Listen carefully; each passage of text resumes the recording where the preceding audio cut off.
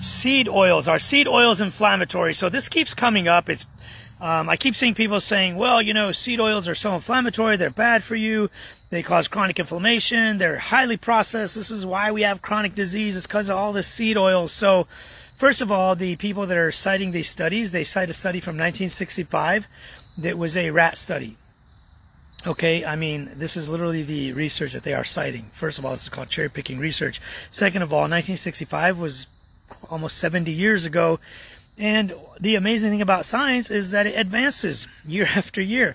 We have tons and tons and tons of human studies now on seed oils or vegetable oils, whatever you want to call it, canola oil. That's the main one that they go after. But there was a study published in Circulation. It's a meta-analysis, which is a study of tons and tons of studies. And they looked at seed oils or people who substituted out, you know, certain things for vegetable oils, especially canola oil.